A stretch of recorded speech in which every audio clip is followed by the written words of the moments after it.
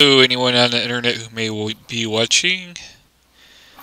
It's Paul here, and I am going to try to show the quickest way to get stuff set for UV mapping. So I'm going to delete the default cube here, and I'm going to import a wavefront object.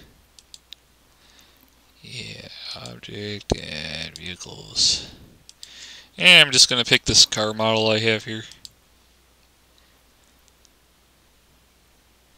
And it takes a little while to import. I could probably pause this.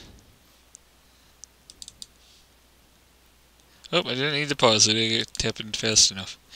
And what I'm going to do is select all of this and scale it down. Alright. And what I want to do is just use the body because it's a complex shape. Just to show a quick delete all the other junk. So I just have the car body here, nothing else. Just as a reference because it's a complicated shape. And the idea here is how fast can we get this UV mapped and texture paint a complicated, funky, weird shape. So basically what we do is we have our object and we switch to the UV editing layout, which is generally set up just to do this quickly, and select our object and go into edit mode. And you'll see the outer window, there's like one little pixel, and technically that's where all the UVs are right now. But that little dark spot. But so that means you gotta have your UVs mapped to this, and they aren't at the moment because they're all just one single point. Generally what you do is you create a texture and save it. So it'd be like car body map or something. And generally have to pick a texture more or less based on the density or something. So 2048 and powers of 2 usually work well. So. And I usually do a color here or something funky, and just so you see this on there. And don't really need alpha for this. And we can generate a texture. And normally at this stage when you generate a texture, you'd save it right away, but in this case I'm not going to worry about it. Because sometimes it will glitch and stuff if you don't save it, and you just save and refresh your texture. In this case we're not worried about that, so we go to the Shading UVs tab, and the fastest way to do it is Smart UV Project. As far as things go, I usually mess with the island margin. How much you want generally depends on the size of the image map you're applying it to. And the other things I tend not to mess with too much. So I'll just do like 9 or 12. And click that. OK. And it should generate a map. And there you go. The one thing you might want to know about this is that it doesn't always pack the most efficiently. Like there are spaces inside of other spaces, so it considers like draw a box around the bound of each island, and that's the space. It doesn't fit stuff in that box, if you can imagine a box around each island. So technically if you were to manually repack this on your own and change the layout, you could get more resolution per island just by making things slightly larger and packing them inside each other. So that's something to be aware of. And also, what else should I say here? Sometimes these maps aren't always human readable. That's another thing.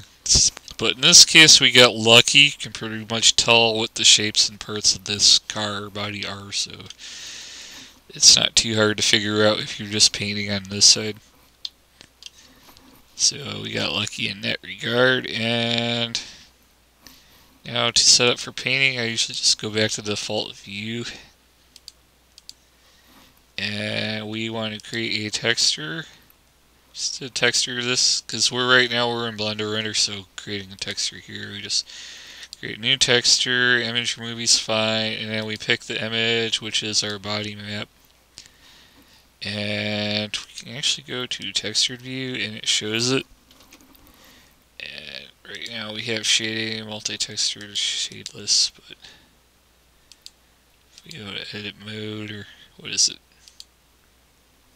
Texture paint, it may make a difference if it's shadeless or not. So we see our texture here, and right now we can actually paint on this because it's been UV mapped. So you can draw on here, and it'll get you good. And if we go to UV editing, we can see where on our map it's been painted. And sometimes, like around edges and stuff, you'll see like weird little odd spots, and the painting for some reason doesn't always overlap. And part of this you can change in the painting options, which is bleed right here. The bleed setting, you can increase the bleed. And also here, if for some reason it's not catching all the faces or something, but you know the general island that it's hitting, what you can do is go on this side and go down here. Instead of view mode, change this to paint mode. And if we turn on tools, you can technically paint with the brush over here. And see, I want to paint this fender, and here, see, it shows up right here, and you can see where the islands and stuff are. And the thing is the color on this side that paints is also the same color here, so you can just move around on both screens and paint back and forth. And where else did that go? Oh, down here, I guess. Okay. Yeah, it wrapped around down here, so I want this blue down here. I can go down here, paint it over this. And notice right now the shading and the shadows in the view. So if I use the color picker, it actually gets the shadows. So I go here and go to shading. This is where you want to turn on.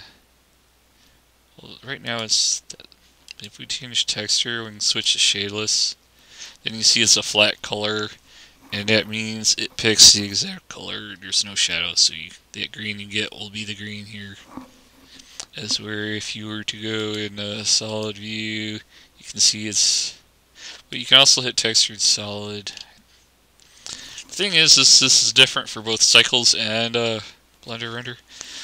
And since you might also want to do our painting in Cycles for some reason or other. Right now we're in Blender Render. You can just go switch to Cycles Render, and you see you lost everything. Sorta, but not quite. So compositing, and we see our textures here, but we gotta turn on our nodes. Use nodes, and right now that color is not there. But if we just add texture, image texture, and click on the little left side here, you'll see that the body map comes up. So you just click that, drag that over, plug it in.